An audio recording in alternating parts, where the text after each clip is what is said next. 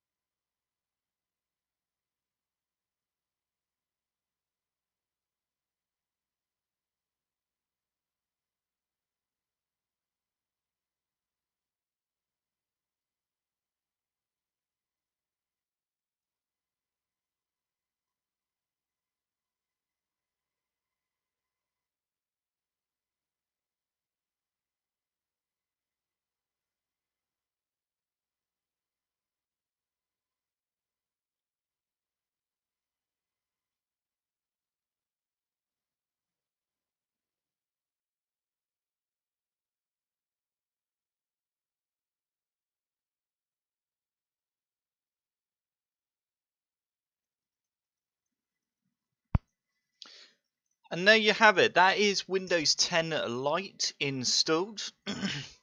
So that didn't take long at all, to be honest. So if we just open up this little text file here and see what it says. So, hello, I'm happy to use this version of Windows. Stay comfortable. It is best you've ever had. Windows cleaned in Romania. Okay, that's cool.